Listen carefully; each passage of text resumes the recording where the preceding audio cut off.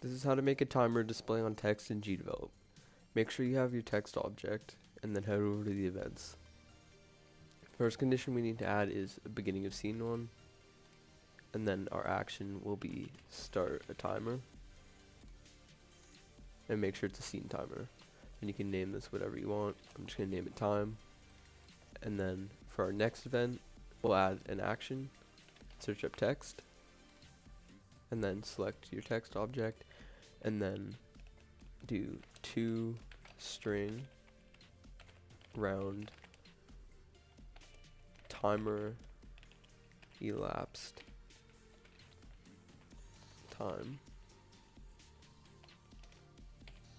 and then your timer name, and then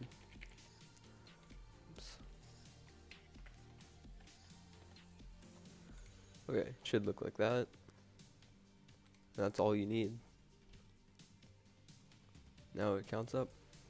Thanks for watching, and if you enjoyed, check out one of my other tutorials on screen now.